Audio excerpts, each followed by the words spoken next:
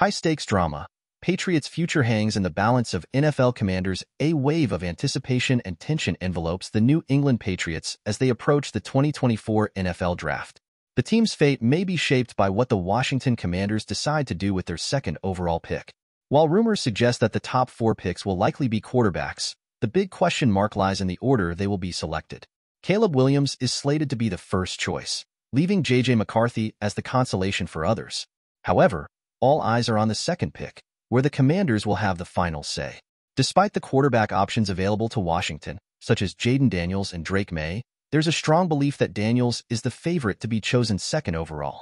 This could pave the way for the Patriots to select May, a player who has sparked intense debates in recent weeks. While some experts rank him as the 6th best quarterback in the class, others believe he needs a season to develop. The Patriots seem hesitant about May, but they also haven't shown interest in trading their pick. Everything could change depending on the Commanders' decision and the Patriots' final assessment of May and the 3rd pick.